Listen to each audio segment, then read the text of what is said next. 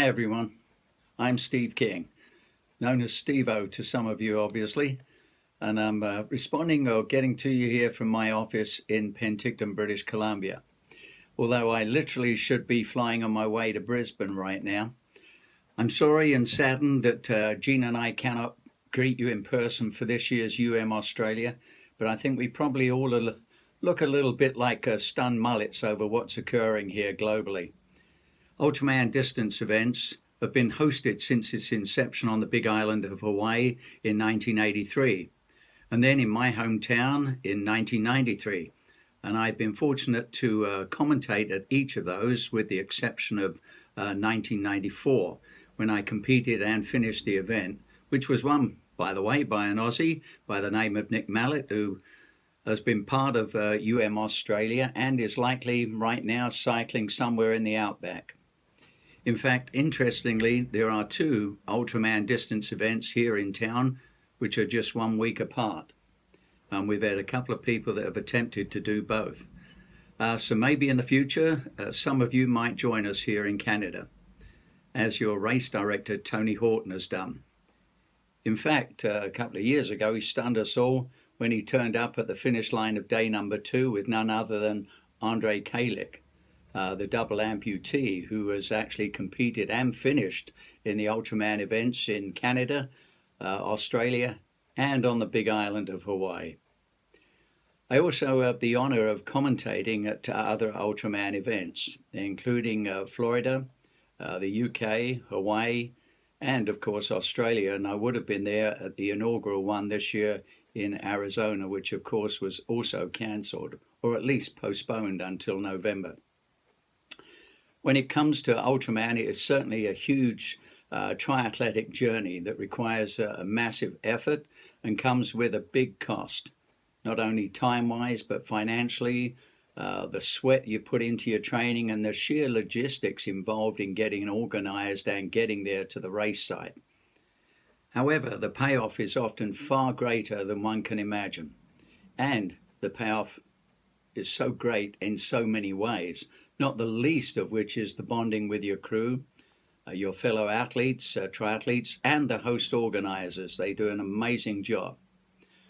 Australia has been very hard hit over this last year, what with the fires, what with the floods, and now the pandemic, which has totally impacted the globe, and has brought sporting events to a grinding halt. Triathletics has taught us all to be hardy, to be tough, to hopefully also have compassion for others. And Ultraman distances especially bring out the best in the human spirit.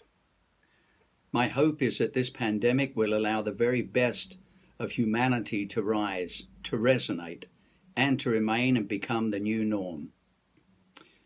We're going through, obviously, a major transformation, which is something that tends to be what happens to those who become part of the ultra triathlon community as well.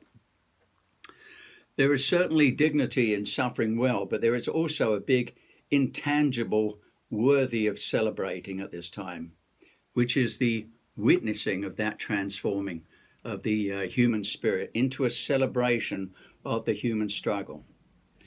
Now, one of the things that happens over the 3 days of Ultraman, or Australia specifically in this case, is that we get to experience and or witness something very special.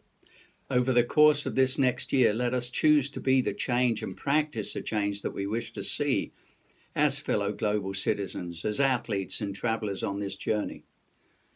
The big news from Oz today, funny enough, seemed to be about a typical day in Australia where a man, a dog and 5 camels were tied together, and the whole pack of them with the man were attached together and pulled down a steep slope during a walk in the Australian bush. So they were rescued by the police, by the way, so it made me think, I wondered if it was Adam Fox by any chance.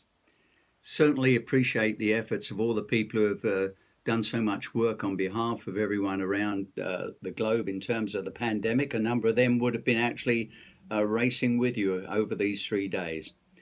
We would have loved to have seen whose names in 2020 would have joined the winners list, along with those of David, Arno, Richard, Carl, Penelope, Chloe, Deanna, Anne and Emily, and whose names would have been added to the list of finishers and participants, bearing in mind Australians such as Kevin Kutcher, Mike LaRue, Richard Thompson, Kate Bevilacqua have won the World Ultraman title.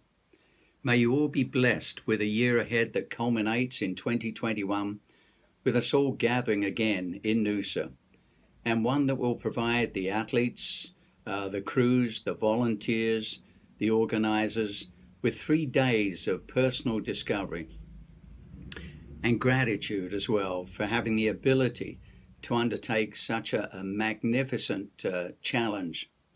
But in the meantime, I do want to wish you, your crews, the volunteers and organisers, and all of your families the very, very best of health. And may the meanings of aloha, ohana, kokua always remain with you. And hopefully next year in 2021, we'll all have the pleasure of joining again in celebration of the next version of Australia.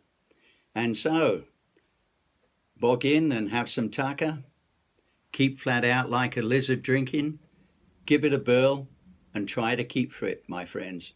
Take care.